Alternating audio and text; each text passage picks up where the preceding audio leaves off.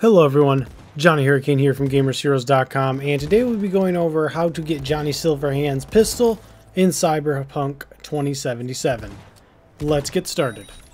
In order to get this gun, you will first have to get the side quest side job chipping in.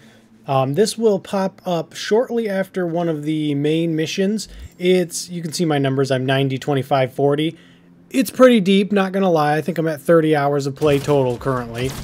And as you do that mission and you progress towards the end of it, you run into a guy who basically has the gun, and you kill him, and then you take the gun from him. And from there, you have Johnny Silverhand's gun. And yes, it does have that cool little fire attack. Don't mind my aiming. Listen, I rolled katana for a reason, okay? I'm not a very good aimer.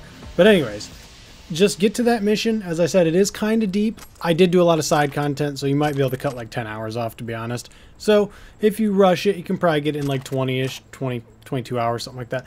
And yeah, that's how you'll get Johnny Silverhand's pistol in Cyberpunk 2077. If you liked what you saw and got what you needed, like, comment, subscribe, and I'll see you guys in the next video. Later, Gators.